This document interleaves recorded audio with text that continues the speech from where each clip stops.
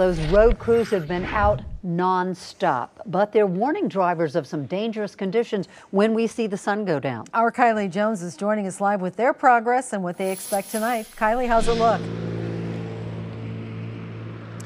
Well, Carol, definitely a lot of progress throughout the day. Road crews have been out here all day. Here's a look out at Point Set Highway. You can see pretty much entirely clear, although you can see a very wet road and some snow in the middle. Crews are now warning people all of that water, snow, slushy mix is likely going to leave a blanket of ice over the road in the morning.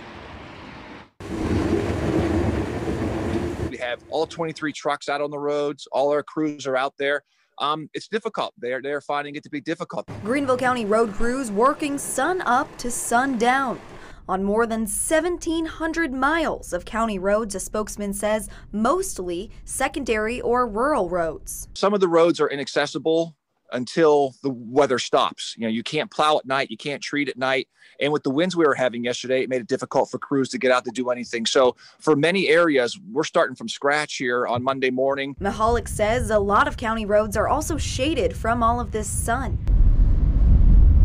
But if you're in a two-wheel drive sedan, you have to be extra careful, because especially when you're trying to cross over some of this rough stuff to say an intersection or something, you could easily get stuck. On the state roads, the SCDOT expects good progress Monday. Now we're starting to move over into the primary roads a little bit. Some of the crews are going that way.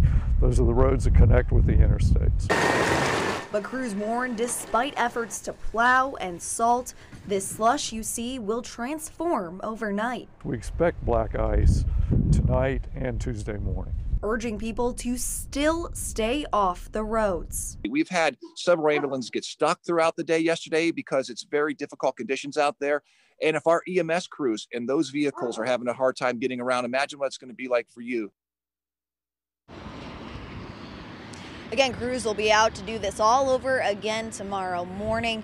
Greenville County officials do say that crews will be working through the night to make sure a lot of those essential buildings for first responders, law enforcement are accessible throughout the night into the morning. Live in Greenville County, Kylie Jones, WYFF News 4.